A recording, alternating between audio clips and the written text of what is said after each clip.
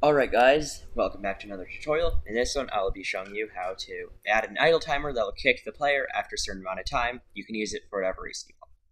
So, open up the Epic Games Launcher, or just launch Unreal Engine from directly your shortcut. So I just do it from the Epic Games Launcher under Unreal Engine, top right corner, launch. And then once you're in Unreal Engine, open up your project. I'm just in this tutorial project just to show you guys how to do it.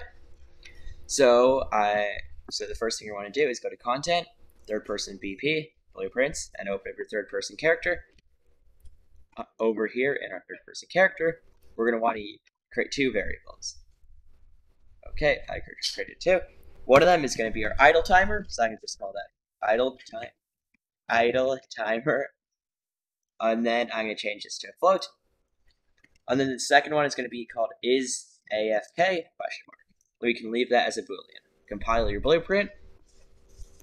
Okay, so the first thing we're going to do is create an event tick.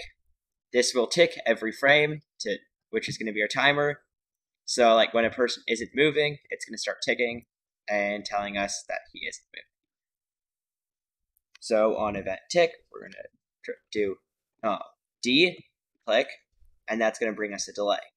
I just set my delay to 0.1, but you can set it however much you want. And on completed, create a branch. That is a branch, and under the condition, make that is AFK. All right. So under true, we're going to want to do quit game. This is going to force the game to stop if they've been AFK for too long. And under false, we're going to want to set our idle timer. Then drag off here and do plus, float plus float. And then on the top where it says 0, just drag in your idle timer. Then after that,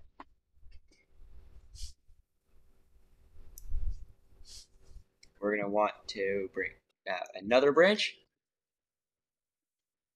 drag it into here, and then let's create a greater than or equal to float.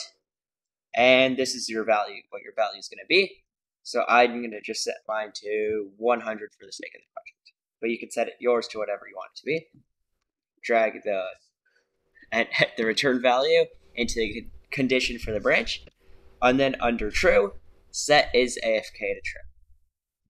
We're going to check that. Okay, so now we have this worked out. The next thing we're going to do is go to Edit, Project Settings, Input, and under action mapping, we need to create a new action mapping. And let's just call this any key. Okay, so this is going to be if the player hasn't touched these keys in that certain amount of time, then it's going to start triggering that. Then it's going to reset the timer. So for me, I'm going to just do W key. No, W key.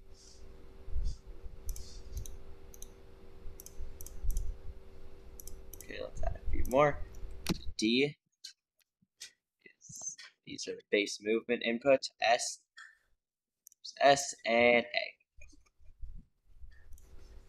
Okay, and mouse, left mouse button, and right mouse button. Okay, so that just seems good enough for the sake of the project. So then under here we can right click, and now we can call that input any key. Then we can set our idle timer to 0. And we can set is AFK to false. Alright, so that's it. Now we can compile and save our project, and let's see how it works. So I hit play, and now we just wait for a little bit, and we will get kicked.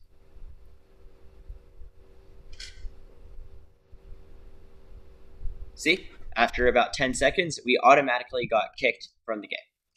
And that brings us to the end of the tutorial. If you like this tutorial, I have more tutorials. They're going to be right here on the left side. And my channel is going to be right here on the right side. If you like this video, please subscribe. I work really hard making these tutorials. Thank you.